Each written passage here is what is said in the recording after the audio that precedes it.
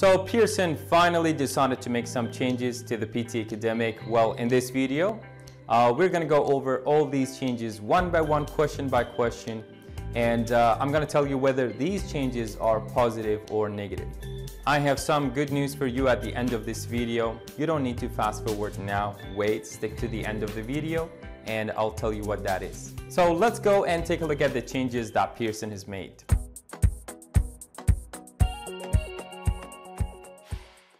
This is the overall changes in time. Personal introduction has not changed. It was 1 minute before. It is still the same, no change. Part 1, which is speaking and writing, used to be 77 to 93 minutes. That was the longest part of the exam, but now it's approximately 54 to 67 minutes. That's a significant shrinkage of the time. Reading is part 2, and you can see that it has not changed dramatically. It used to be 32 to 41 minutes, but now it's approximately 29 to 30 minutes.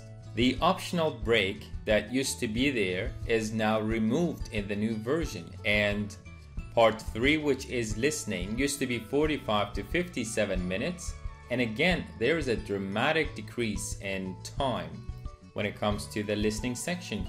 And of course, the number of questions, but we'll get into that a bit later. Now it's approximately 30 to 43 minutes. So the overall testing time changed from approximately 3 hours to approximately 2 hours. Now, let's go and take a look at each of these one by one. In the speaking and writing, you can see that personal introduction remains the same. It is unchanged. Read aloud was 6 to 7 and is still the same. Repeat sentence was 10 to 12, still no change. But describe image used to be 6 to 7 questions, but now you will have 3 to 4 questions. Retell lecture went from 3 to 4 questions to only 1 to 2 questions.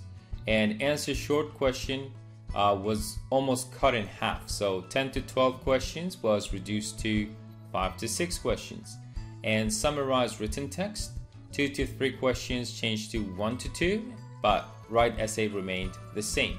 And the question range was 39 to 48, but the new version has 28 to 36 questions. How about the reading section? How did this change? Well, as you can see on the screen, fill in the blanks reading and writing was 5 to 6 and it remains unchanged. Multiple choice, multiple answers was 2 to 3 questions, but fortunately it was reduced to 1 to 2. Reorder paragraph, no change. Reading, fill in the blanks, no change. Multiple choice, single answer also went down from 2 to 3 questions to 1 to 2 questions. So the question range was 15 to 20, but the new version has 13 to 18 questions.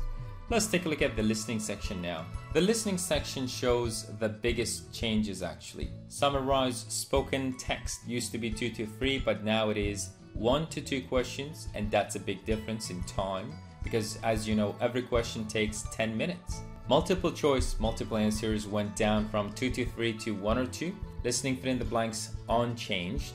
Highlight correct summary, multiple choice, single answer, and select missing words. All of those went down from 2 to 3 questions to 1 to 2 questions. And as you can see, highlight incorrect words and write from dictation remained unchanged. So the question range was 17 to 25, but the new version has 12 to 20 questions. All right, now that we know the changes in the PTE Academic, do I think these are positive or negative? I, for one, believe that these are absolutely positive for a number of reasons. Well, firstly and most importantly, thank you so much, Pearson, for doing this. Candidates can finally spend time on the questions that actually matter, the questions that make a difference, not those multiple choice questions that are just there like extras in a movie. So far, new PTE 1, old PTE 0. Another reason that I think Pearson has made a very, very good choice by making the changes is that the test is much shorter now. It used to be 3 hours, now it's about 2 hours. So for some students who get easily tired, who do not have very good physical stamina, this is the perfect news. For some students, it was a nightmare, like sitting down for 3 hours could be really challenging, but now it's 2 hours or even less, depending on how you manage your time. Yet another reason why I think Pearson has made a wise choice to make these changes is that the optional break has been removed. Of course, it was optional, but still, the thought of knowing that you have a break could be a bit distracting. But now with a 2-hour version, you can just sit down, focus, and finish the exam in one go.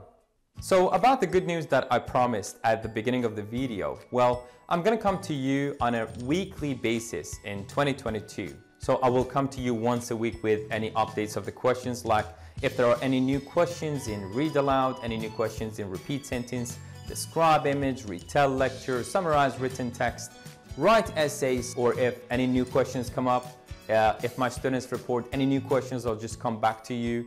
And knowing this helps you stay ahead of the game. All right. Now, if you have not subscribed to the channel, go ahead and do it, because I don't want you to miss out on any of the future videos that I make. And don't forget to share the video with your friends. Don't forget to like. You can do it like in a fraction of a second, really quick. That's it. Thank you so much for watching, my friends. Keep an eye on the channel and the videos that I make, especially the weekly PTE update videos. And hopefully all of you will celebrate your success very, very soon. 2022 will be an amazing year, I'm sure. I have no doubt. And more of you will come back to me with good news that you have passed your tests. Thank you so much. See you soon.